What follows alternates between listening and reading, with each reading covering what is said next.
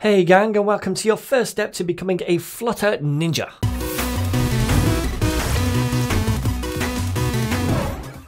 Alright then gang, so first things first, what is Flutter exactly? Well, Flutter is a mobile UI framework and we use it to create native apps for iOS and Android devices. Now those apps that we create, they're all going to get access to platform APIs like the camera or the microphone. And the great thing is that when we use Flutter to create these apps, we only have to use a single code base. And then those apps, they're going to run on both of these different operating systems, iOS and Android.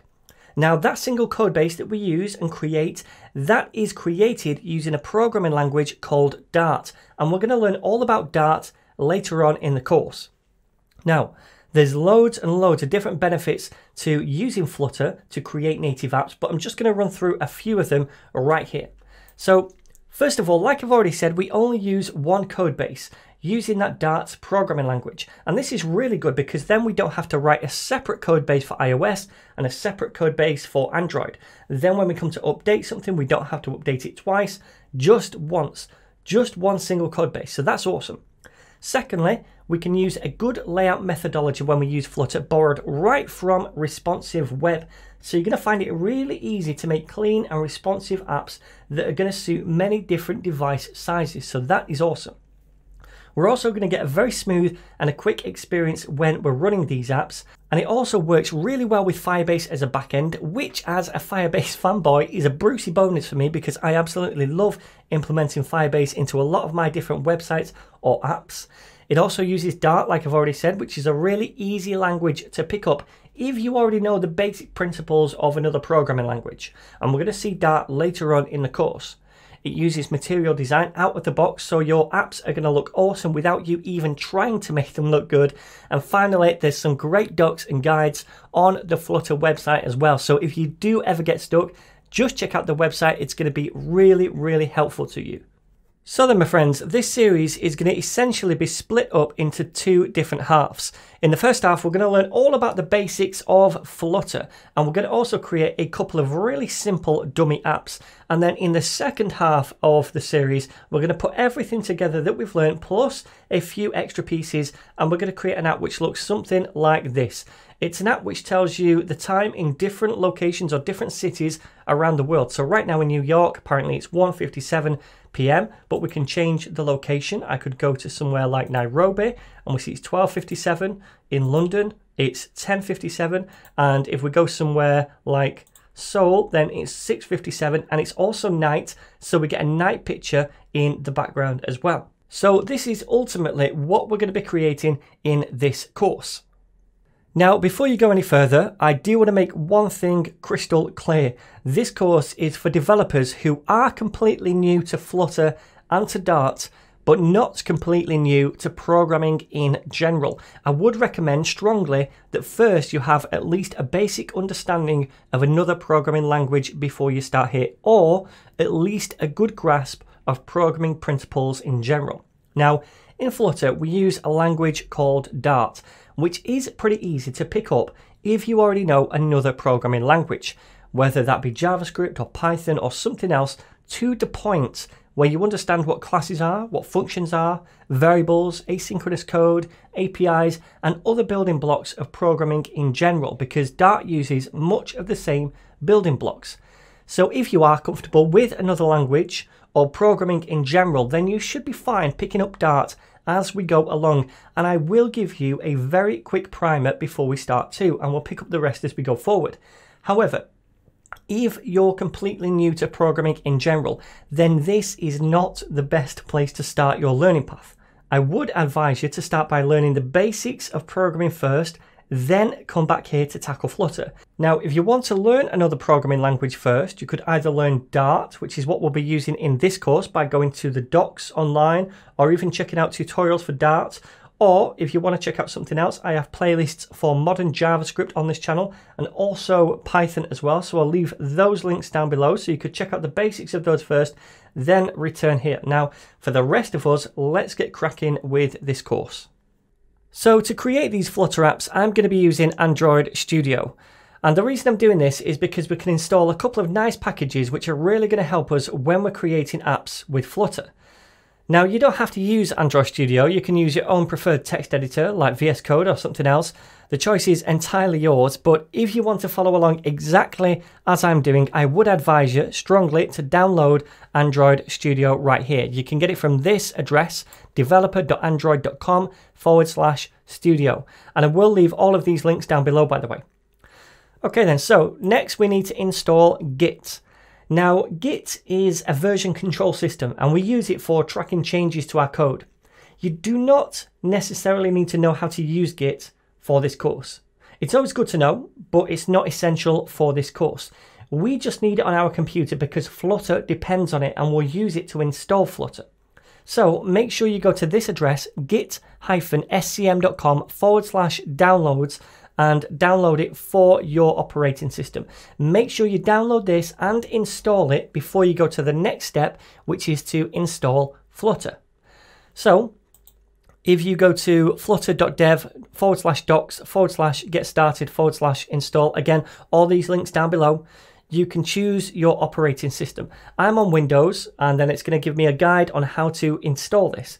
So first of all, the system requirements, and you can see down here, Git for Windows is a requirement, which is why we just installed it. And if we scroll down a bit, we can see down here, get the Flutter SDK. This is how we install Flutter onto the computer.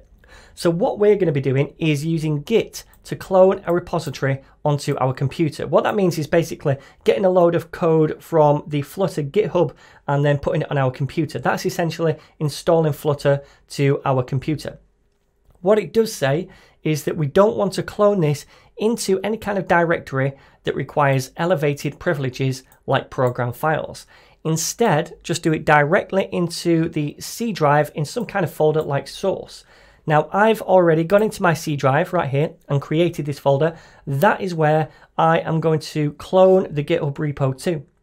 So all we need to do is copy this dude, and then we're going to use cmd or command prompt to install this. So the first thing we need to do is navigate into this source folder right here, because this is where we're going to install Flutter. So I need to get to my C drive, then inside the source folder. Currently, I'm in C users Sean, so I need to cd up a couple of levels. So cd ... that means change directory, then change directory space, and then go into the source folder. So this is where we want to install Flutter. Now I'm just going to paste in that line we copied from this website over here and press enter. That is going to clone that GitHub repository from Flutter to our computer.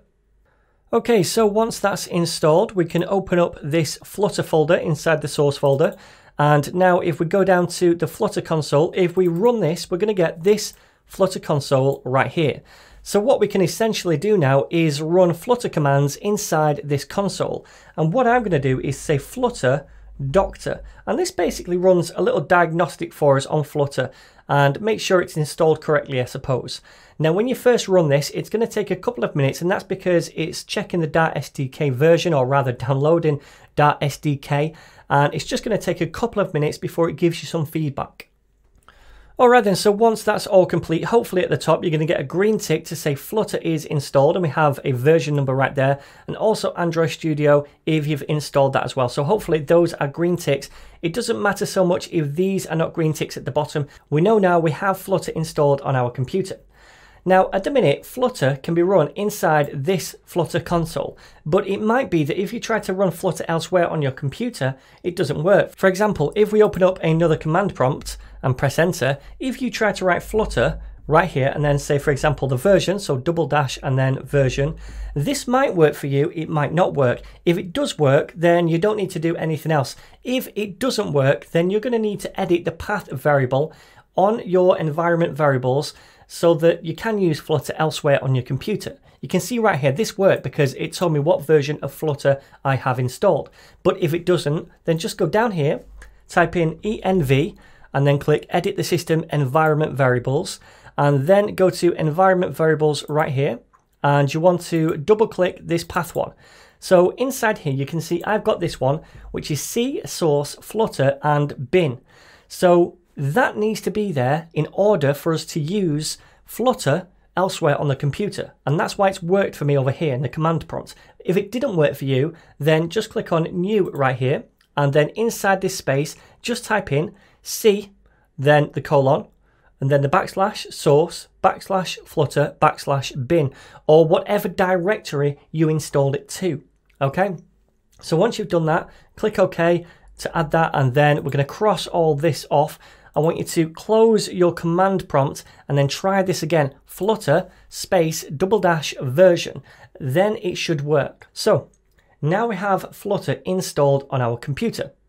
The final thing I want to show you in this video is how to get all of the course files for this course, because I've done course files for every single lesson. So they're all on GitHub, and you want to go to this address right here. This link is going to be down below, and the repo is called Flutter Beginners Tutorial.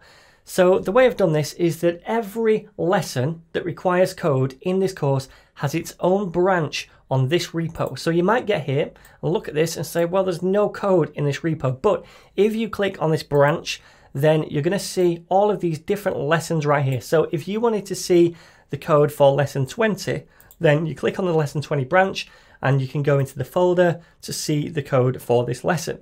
Now, if you prefer, you can just browse it this way, or because we now have Git installed, we can use Git to clone this repo onto our computer. And we can do that by going to clone or download and clicking this button right here to copy the address of this repo. Then you just do git clone and then this repo in whatever directory you want. If you prefer just to download a zip folder of each different branch, you can do. Just click on download zip right there. Okay? So there we go, my friends. That is your introductory video. I really do hope you enjoy this course. And if you do like the videos, please, my friends, don't forget to share, subscribe and like. And I'm going to see you in the very next one where I'll explain exactly how Flutter works.